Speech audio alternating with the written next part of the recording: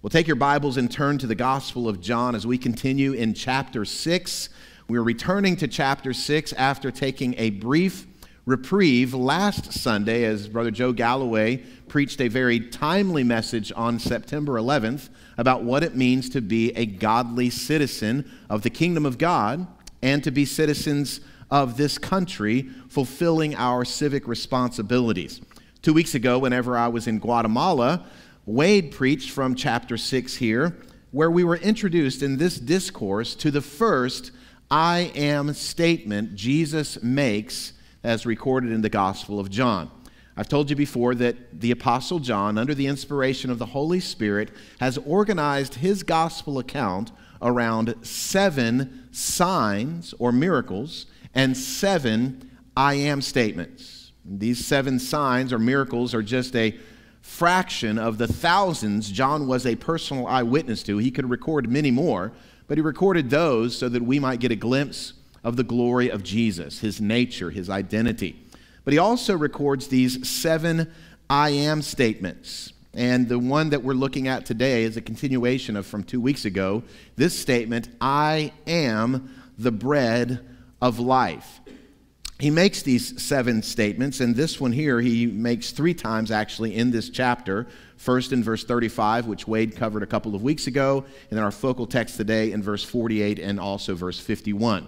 This is the first of 7. I am the bread of life. He also will say, I am the light of the world. I am the door of the sheepfold. I am the good shepherd. I am the resurrection and the life. I am the way, the truth, and the life, and I am the true vine. Now, with these 7 I am statements, Jesus is really accomplishing 2 goals. Number 1, he's making a personal declaration about his deity. I am. That's the name of God. He is declaring, I am God.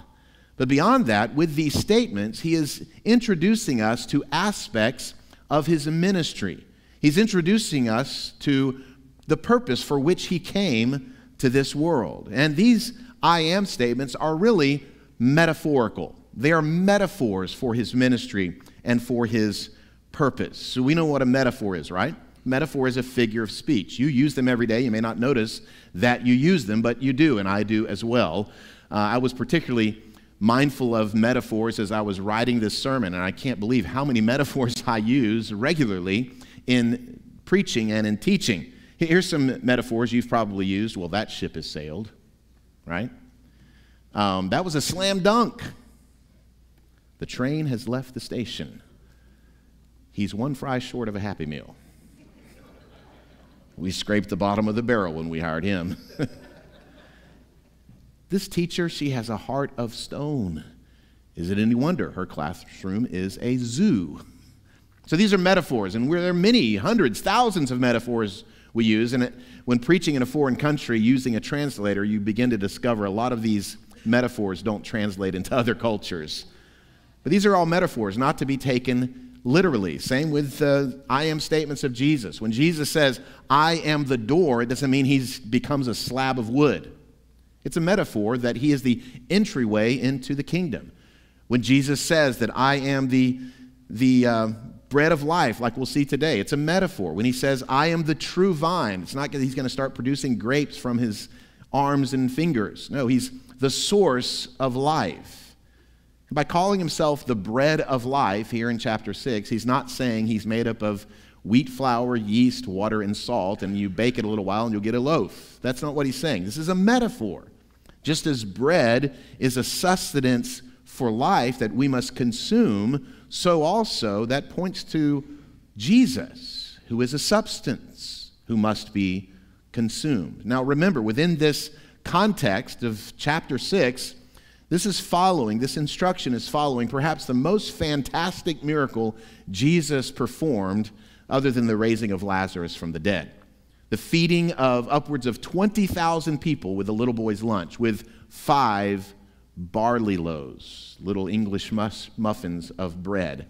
And you see the crowds, they are following him. Why? Because they got their bellies filled. They want Jesus to continue to meet their physical, temporary needs. But this is all illustrative of Jesus actually coming as the bread of life to meet our spiritual, eternal needs. So think about it. If Jesus is speaking metaphorically here, if he's speaking figuratively that he is the bread of life, then that means somehow we must consume him. Somehow we must eat him. Well, what is eating? That's a metaphor as well. You've heard the phrase before, seeing is believing. Well, in this passage, here's the metaphor. It's the title of my sermon. Eating is believing. Eating, in this passage, is figurative for faith. It's for believing. Eating and drinking, for that matter. Those are metaphors for believing. Now, the people to whom Jesus is speaking here in John chapter 6, they didn't catch the metaphor. It went over their heads. They were lost like a ball in tall weeds. Those are metaphors too, by the way. And they missed it. And not only did they miss it, but Jesus' metaphorical language completely freaked them out. So look with me in your Bible as Jesus is going to talk about not only eating bread, but eating his flesh and drinking his blood. Whew. John chapter 6, beginning in verse 41. This is the word of the Lord. So the Jews grumbled about him because he said, I am the bread that came down from heaven. They said, is not this Jesus, the son of Joseph, whose father and mother we know? How does he now say, I have come down from heaven? Jesus answered them, do not grumble among yourselves. No one can come to me unless the Father who sent me draws him, and I will raise him up on the last day. It is written in the prophets, and they will all be taught by God. Everyone who has heard and learned from the Father comes to me. Not that anyone has seen the Father except he who is from God. He has seen the Father. Truly, truly, I say to you, whoever believes has eternal life. I am the bread of life. Your fathers ate the manna in the wilderness, and they died. This is the bread that comes down from heaven, so that one may eat of it and not die. I am the living bread that came down from heaven. If anyone eats of this bread, he will live forever. And the bread that I will give for the life of the world is my flesh. The Jews then disputed among themselves, saying, how can this man give us his flesh to eat? So Jesus said to them, truly, truly, I say to you, unless you eat the flesh of the Son of Man and drink his blood, you have no life in you. Whoever feeds on my flesh and drinks my blood has eternal life, and I will raise him up on the last day. For my flesh is true food, and my blood is true drink. Whoever feeds on my flesh and drinks my blood abides in me, and I in him. As the living Father sent me, and I live because of the Father, so whoever feeds on me, he also will live because of me. This is the bread that came down from heaven, not like the bread the fathers ate and died. Whoever feeds on this bread will live forever. Jesus said these things in the synagogue as he taught at Capernaum. Now, this is a long passage, and there's no way I'm going to be able to touch on absolutely everything in this passage. But one thing we see here in this sermon is that Jesus is giving here in the synagogue in Capernaum is that he is offending people. He's offending people. And I can tell you, as a preacher, there have been times I've offended people by things I've said. In fact, there have been multiple occasions I've said something from this pulpit, and I've seen somebody stand up and walk out the back door. Not only that, I remember shortly after I came here, just a couple months after I was here, I was preaching, and I looked over in this general direction. Don't worry, he's not here. And I looked over there, and I had said something, and he looked right at me as I'm preaching, and he goes, well, I guess he didn't like that, right? Now, often what a preacher will do is if they say something offensive, that is received offensively, we'll try to explain what we mean, or we'll tone down the rhetoric. Jesus offends the hearers. He doesn't explain it really, and he doesn't tone down the rhetoric. In fact, he ramps up the rhetoric. Oh, you think it's odd that I'm saying you need to eat the bread that's me? You need to eat my flesh. My flesh is true food. You need to drink the blood that's me. You need to drink it. It's true drink. He is ramping up the rhetoric. Eating, remember, is believing. That's the metaphor. How do I know that's what he meant? Because of the two emphatic statements he makes in this discourse that begin with the words truly, truly, or in Greek or Aramaic, amen, amen. Two emphatic statements he makes. Look at the next slide. Verse 53 first. Truly, truly, I say to you, unless you eat the flesh of the Son of Man and drink his blood, you have no life in you. Now that statement is the metaphor that's explained earlier in verse 47 with this emphatic statement, truly, truly, I say to you, whoever believes has eternal life. Eating and drinking is the metaphor, the figure for believing. So what's the subject matter for this passage? It's very simple. Belief. Belief, faith, trust, reliance. And that should not be a surprise to us. For instance, this is the subject matter of the whole chapter 6, and this is the subject matter of the entire Gospel of John. We've referred to the thesis statement of John's Gospel in chapter 20, verse 31, multiple times. John says, "These things I've written to you, that you may believe that Jesus is the Christ, the Son of the living God, and that by believing you may have life in his name." This is the point of the book of John, that you would believe, and that by believing you would have life.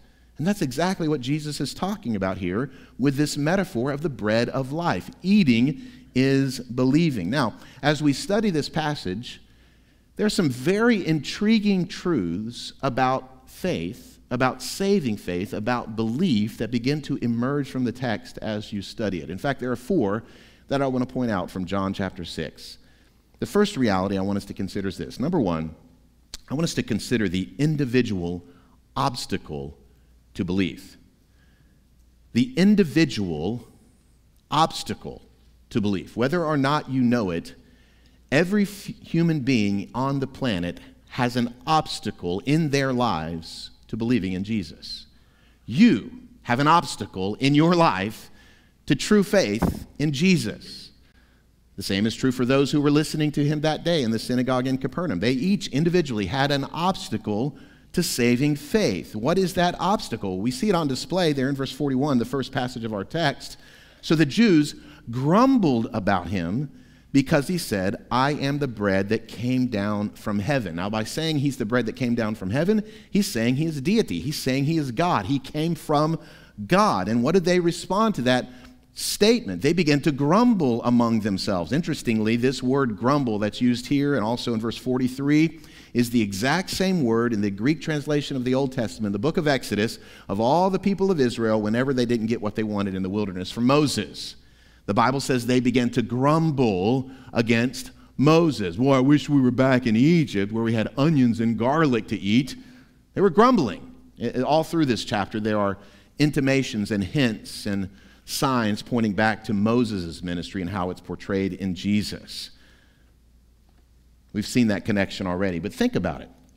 Standing before these people in the synagogue in Capernaum is the Son of God, the second person of the Trinity in human flesh. Friends, never has there ever been a more gifted communicator. Never has there ever been a more profound preacher. And beyond Jesus' persuasive preaching was the fact that for the better part of 2 years, he has been performing miracles, healings, signs, and wonders up and down Judea and Samaria. The proof of who he claims to be is overwhelming. Yet by the time you get to the end of this chapter, most of the people quit following him. They did not believe. It's just a handful. There wasn't just a spattering of skeptics here and there among the 20,000 or so that were fed on the mountainside. No, it's whittled down so much that Jesus turns to the 12 and says, "Everybody's abandoned me. Are you going to abandon me too?" The proof is overwhelming. Jesus is the Messiah. How could they still be trapped in unbelief with all this compelling evidence that has been before them? He filled their bellies with miraculous food. He walked on the water. He's healed the sick. How could they not believe? They each individually had a personal obstacle to faith. And guess what? You do too. Every single one of us has an obstacle in our lives to true faith. Now, on the one hand, that's quite a bit of a relief for me as a preacher, because that means even Jesus, the most gifted preacher, most people left following him. And what that means, friends, is it's not the profundity or the clarity of the preacher as much as it is something else that brings people to faith. So what is the obstacle to belief that we all have? It's called the sin nature. The sin nature. Theologians refer to this, and it's on the next slide, the total depravity of man. You may have heard that phrase before, total depravity. Here's what total depravity means, or what it doesn't mean. Total depravity does not mean that you and I, in our sinfulness, are as bad or as evil as we can possibly be all the time. That's not what total depravity means. What total depravity means is that there is not one part of your body, your life, your soul, your mind that is untouched by sin. You're totally depraved. Would you agree with that statement? We are all totally depraved. We're all polluted by sin. We have a sin nature. Now, did you notice how Jesus responded to their grumbling unbelief? Did you catch how he explained their unbelief in spite of the overwhelming evidence to the contrary? Notice verse 43 and 44. Jesus answered them, "Do not grumble among yourselves." Watch this. "No one can come to me unless the Father who sent me draws him, and I will raise him up on the last day." I want you to circle those two words, no one. Does that include you? Yes. No one can come to Jesus. No one can express faith and belief, trust, dependence in Jesus apart from the drawing work of the Father who sent him.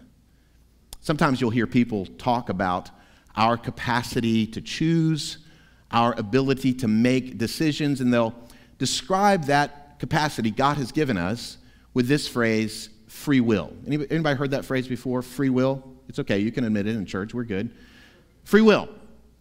And if you were to describe the ability to choose or the capacity to make decisions as simply being free will, I would agree with you. Yes, I make decisions every day. I decided where I'm going to park my truck when I got here. I decided, what clothes I'm going to wear today. Yes, I want to look like a referee. So you make these decisions. Thanks, guys, for pointing that out to me.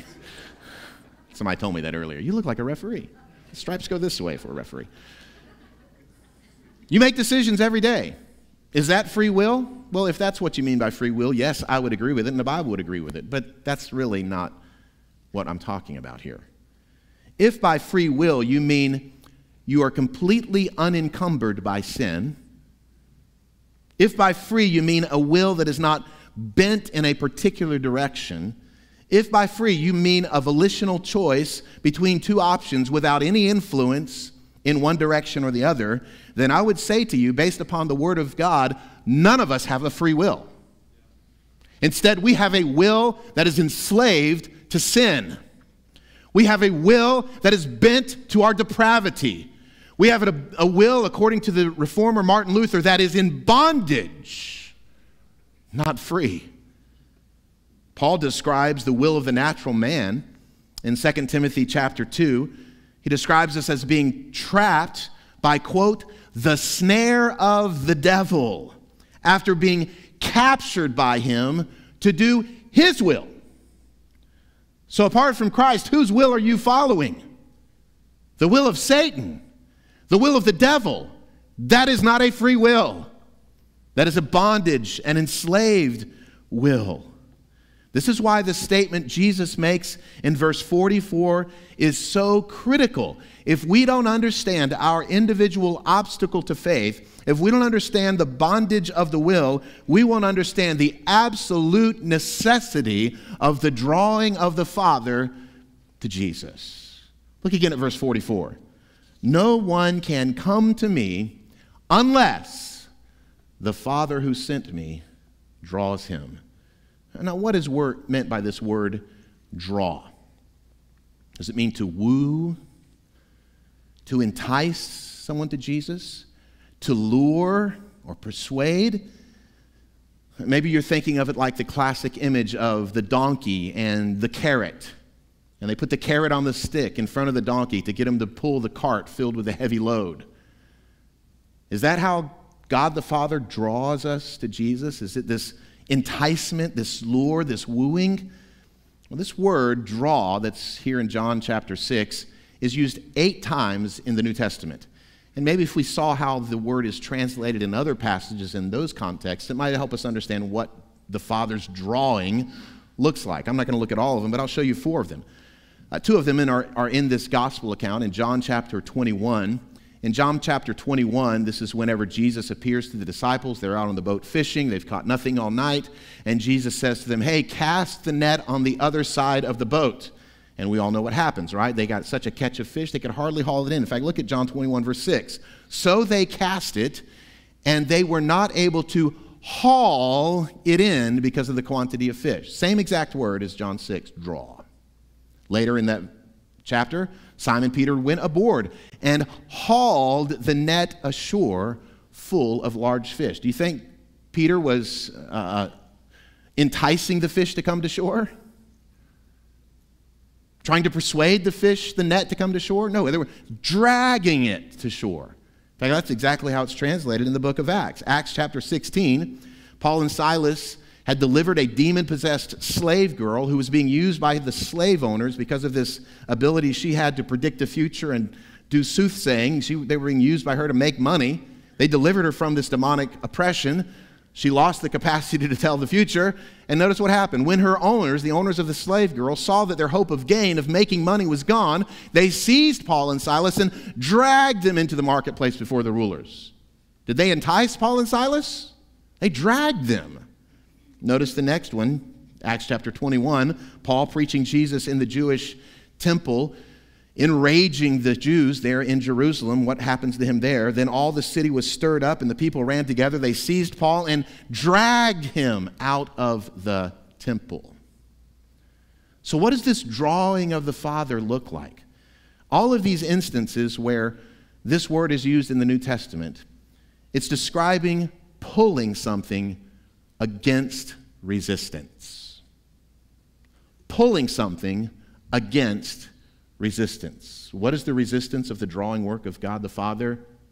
The bondage of your will. Your sin nature. Your depravity is the resistance. They hauled the net to the boat. Paul and Silas were dragged before the rulers. We don't see free will here. We see a captured, enslaved will. That's why no one can come to Jesus unless God the Father draws him to Jesus. You see this? It's intense. This is the obstacle to belief. We see it in the grumblers and the skeptics of Jesus' day. They had this mountain of evidence before them of the nature of Jesus, yet they refused to believe. All but a handful left and stopped following Jesus. Why do people not believe today?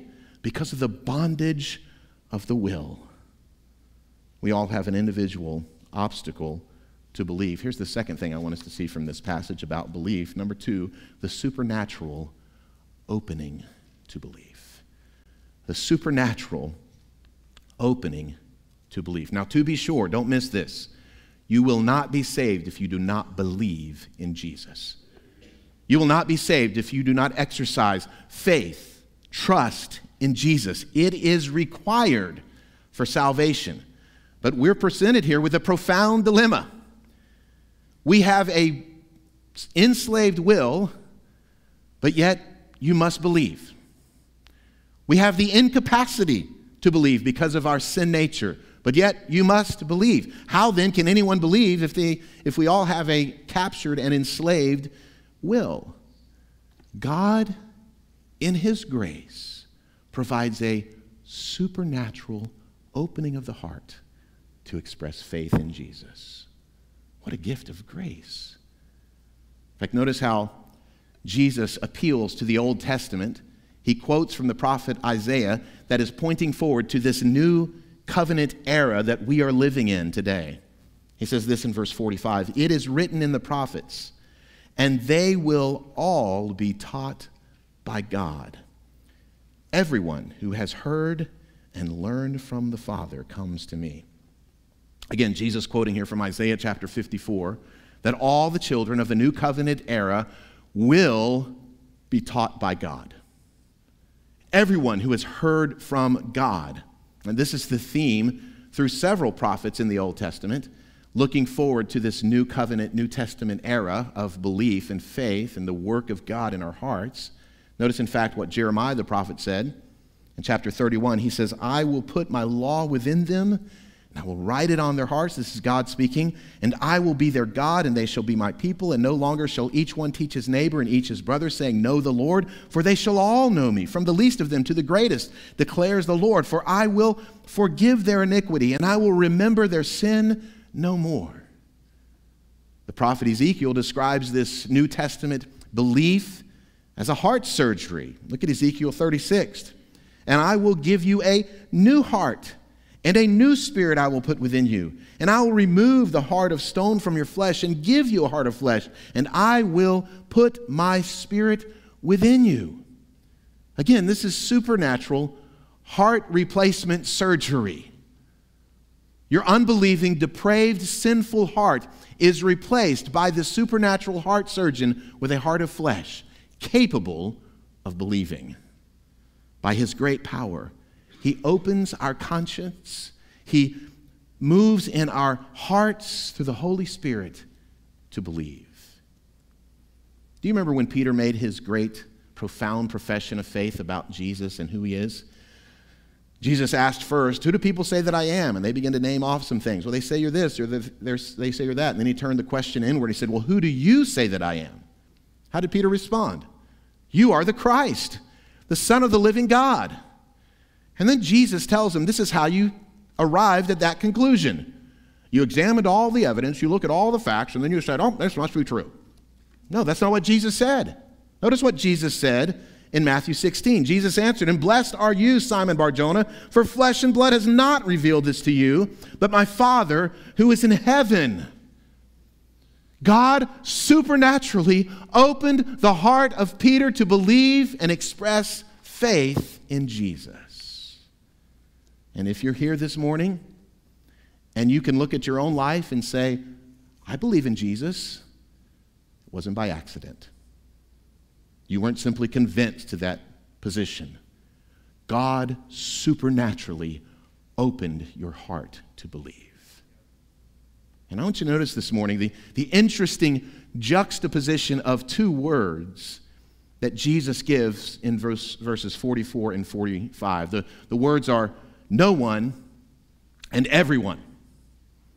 Verse 44, Jesus speaking says, "No one can come to me unless the Father who sent me draws him, and I will raise him up on the last day. It is written in the prophets, and they will all be taught by God.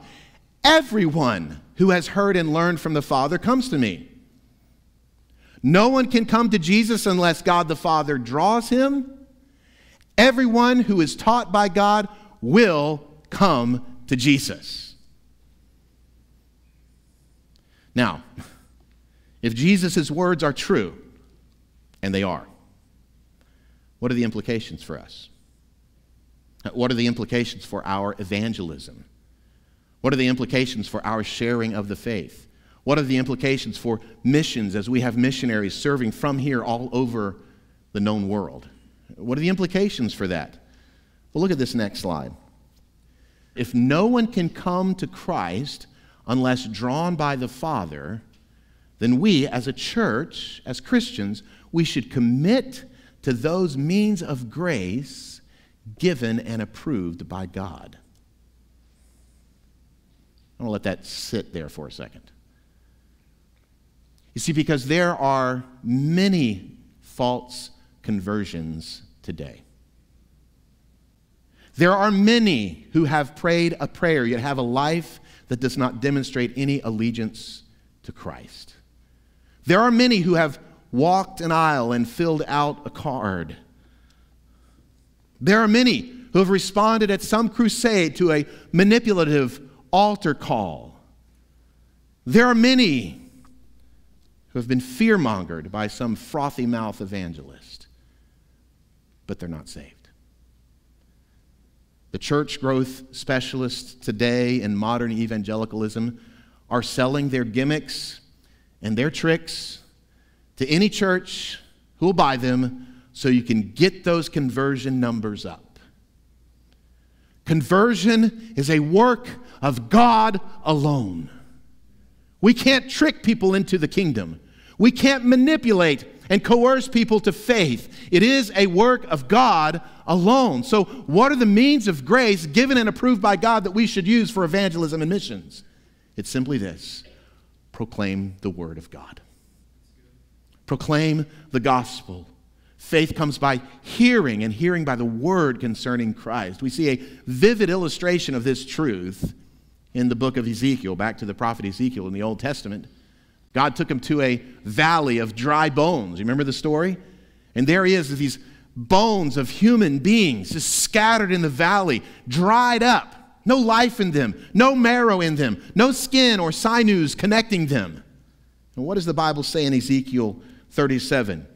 Verse 4 says, "Then he," that's God, "said to me, prophesy," that's preach over these bones and say to them, O dry bones, hear the word of the Lord. Verse 7, "So I prophesied as I was commanded, and as I prophesied, there was a sound, and behold, a rattling.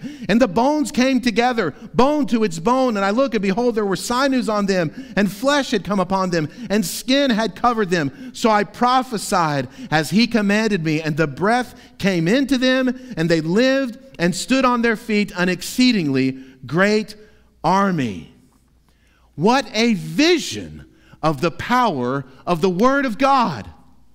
And friend, can you remember that in your own life? When you maybe have heard the word of the Lord many, many times, but there came a moment when breath came into you. You remember that? I remember it. Supernatural. Not human manipulation. He does this supernatural work of raising the dead to life. Here's a Bible word for this. Work of God. It's in Titus chapter 3. The word is this: regeneration. You might want to write that word down. Regeneration is the Bible word that describes the supernatural awakening of a sinner from spiritual death to spiritual life, where God opens the heart to believe and trust in Jesus. It is wholly and it is completely a work of God. And because this is true, listen, friends, this gives us great hope. Here's why.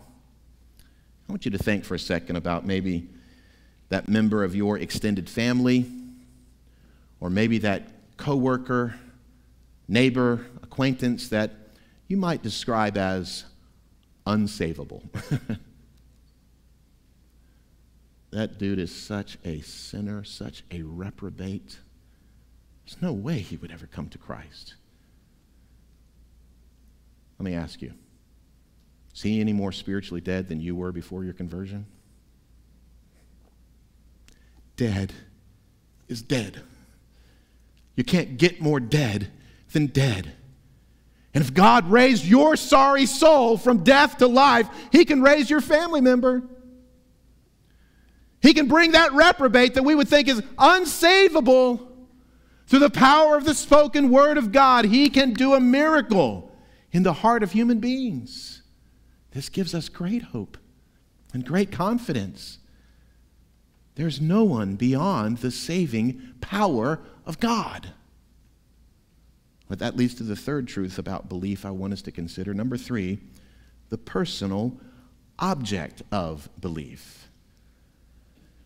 When God overcomes and overwhelms our sin nature, our individual obstacle to belief, and when he opens our heart miraculously, supernaturally, to look with faith, what is the object?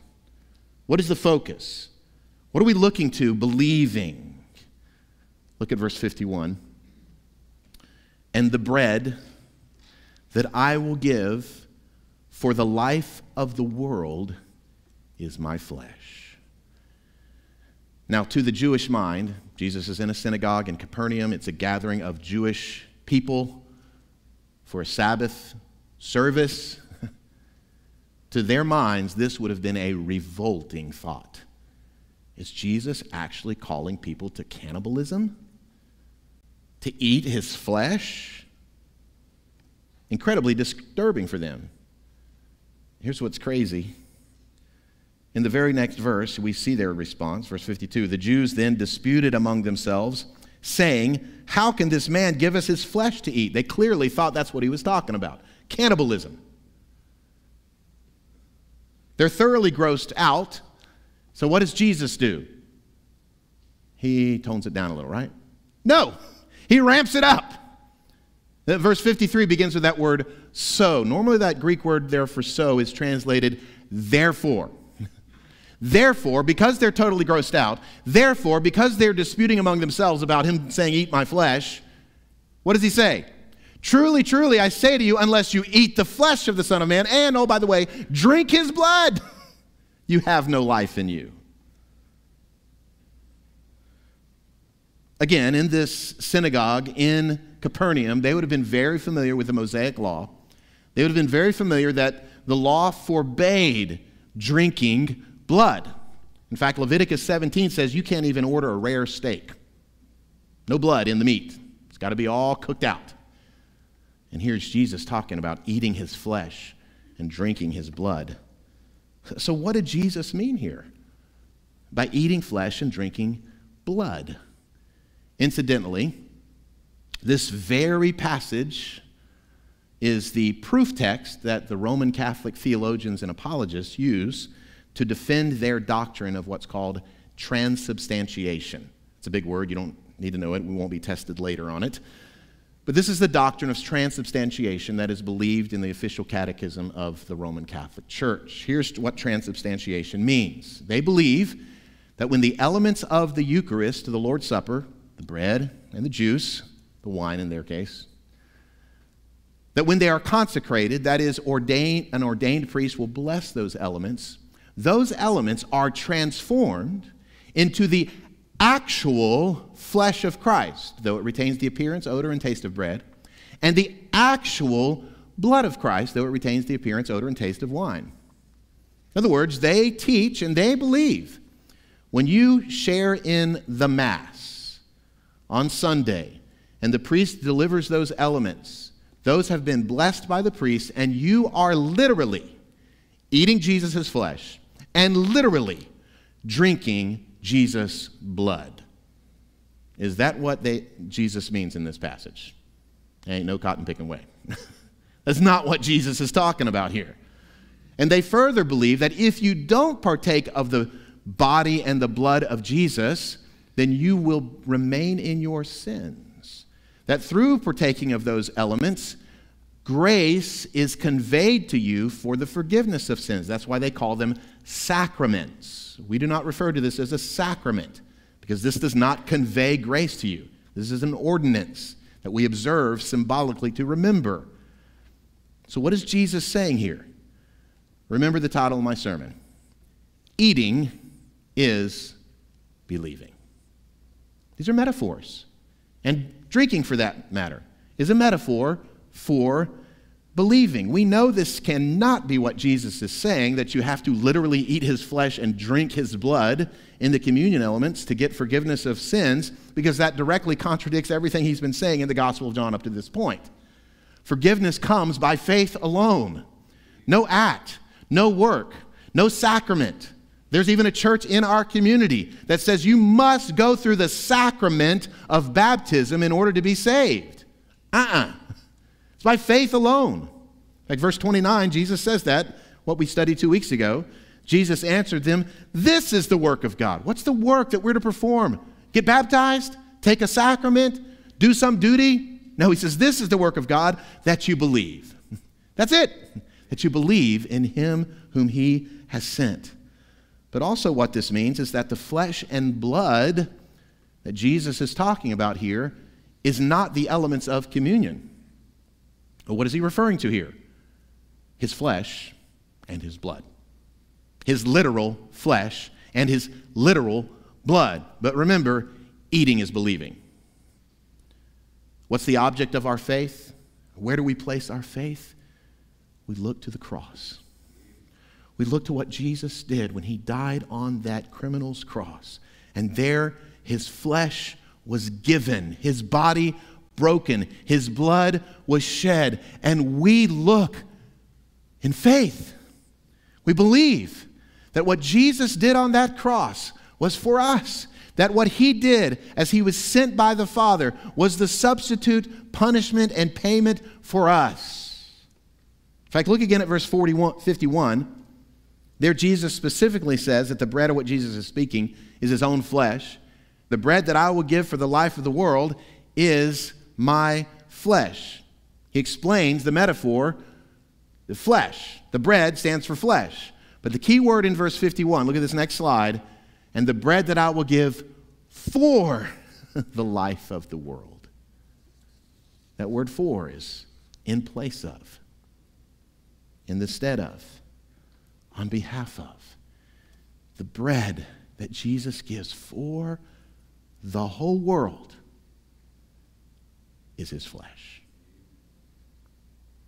Friend, just as we eat when we sense the impulse of hunger, sometimes we eat even when we don't sense the impulse of hunger.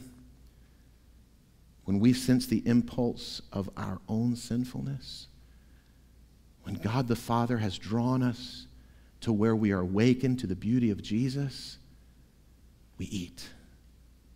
Eating is believing. We embrace by faith what Christ has done in his flesh and his blood. What is the consequence of this belief? What is the result of this faith? That leads to the fourth and final thing as we move towards a conclusion. Number 4, I want us to think about the eternal opportunity of belief. Notice what Jesus said at the end of this discourse in verse 58. He said, "Whoever feeds on this bread will live forever." Jesus is speaking here of eternal life. And when Jesus talks about eternal life, he's not only talking about the quantity of life, that it is eternal, but he's talking about the quality of life. Eternal life begins right now.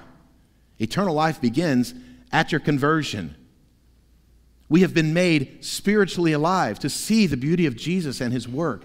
We have been made new to commune with God, our Creator, not only in eternity for heaven, but right now. You know, researchers and scientists and nutritionists are always looking for ways to extend our lives, aren't they? My home state of Florida was discovered by Ponce de Leon because he was searching for the mythical fountain of youth. People are looking for the fountain of youth today, aren't they? Some way to extend our lives, some way to hold off the aging that's coming, that's inevitable. I recently read about some researchers with the Human Genome Project who have discovered perhaps a key in this search. It's the enzyme known as telomerase. Telomerase is an enzyme that's in the DNA stream that rebuilds or prevents the dying of human cells in the human genome. And so they are researching how do we replicate the function of telomerase through RNA and through other DNA manipulation tools. And if their research continues, it may come about that we start our mornings not with a cup of coffee, but with a telomerase shake. We can drink this down and extend our lives and stop the dying of our human cells. Well, we're all going to die someday. There is a possibility that scientists can figure out ways through the manipulation of our DNA to extend our lifespan. But friends, only those who look trustingly at the cross of Jesus will have eternal life. Who is the promise for? This promise of eternal life? Who is it given to? Who is it offered to? As we close, I would draw your attention to 2 words. Look at verse 51 and verse 54. Verse 51. If anyone eats of this bread, he will live forever. Verse 54, whoever feeds on my flesh and drinks my blood has eternal life, and I will raise him up on the last day. Who is the offer of salvation given to? Anyone and whoever. Whosoever will may come. Anyone can come to the table of the Lord and say, I believe, and eat the flesh. That is, believe in Jesus and his work. Here's the invitation for today. If today the creator of the universe has supernaturally invaded your mind to see your own depravity and your own sinfulness and how that separates you from God, and if the creator of the universe has opened your heart to believe in Jesus, to trust in his vicarious work on the cross, here's the invitation to you today. Believe. Today. Believe in Jesus. I'll be here at the front. Come grab my hand while we sing the last song, and you tell me, I want to believe in Jesus. We'll talk about it. We'll pray together, and you can express your belief in Jesus. Here's another aspect of the invitation. Maybe earlier when I said, think of that family member, that friend, that coworker that you would label as unsavable. He's not beyond the reach of God. Maybe during this time as we sing this song of response, you may want to come to these steps. You may want to grab a friend and you pray a prayer of dependence on God. God, unless you draw this person to Jesus, they'll never come. Draw them to Christ. Pull them against the strong resistance of their depravity. Draw them to Jesus. Would you pray that kind of prayer for the lost today? That's an evangelistic prayer. And that prayer is for anyone and whoever. That leads to my last thought. No matter who you are and no matter what you have done, you can know life eternal when you believe on Jesus.